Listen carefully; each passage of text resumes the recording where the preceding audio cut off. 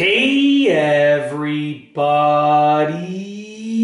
I'm here today to show you and tell you how to right click with a magic mouse just like the one that you see right here. These will be super duper easy peasy instructions, so let's get right into the video. Now first and foremost, as you can see right here, this is a magic mouse. I believe this is the version 2 as far as I remember, but don't quote me on that, but it is a magic mouse, and whether you have the older one or the newer one, the process is going to be the same for right clicking.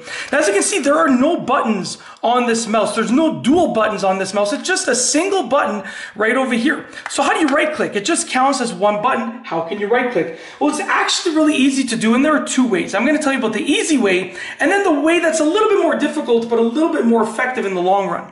So the easy way that you can just simplistically right click is essentially to hold down the control button on the keyboard while clicking the main button on the mouse. So if you just click the button on the mouse by itself, it's going to left click. It's the equivalent of a left click. If you want to right click to bring up additional options and additional menus and stuff like that, you're going to hold down the control button on the keyboard and then click the mouse button.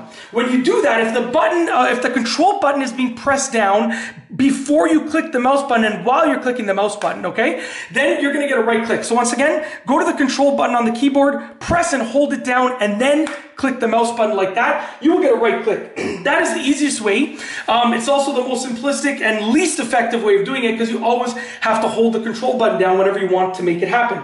But you can also do a way that's a little bit better for the longer term. You can actually go into your mouse settings on your Mac computer, and you can go to the preferences for the actual magic mouse, and you can set a preference for a secondary click, and you can set the preference for the secondary click to be on this side over here. So essentially, whenever you click and your finger is on this side over here, it's going to act as a right click. So you can go and set that preference up. It only takes like a minute or two, but that's a little bit of a better way for the longer term. But that's it. I hope you've enjoyed this video tutorial. If you like this video, please be sure to give it a thumbs up. Let me know what you think down below as a comment, and of course, be sure to subscribe for more great videos just like this one. And that's all I have for you today. Thanks for watching.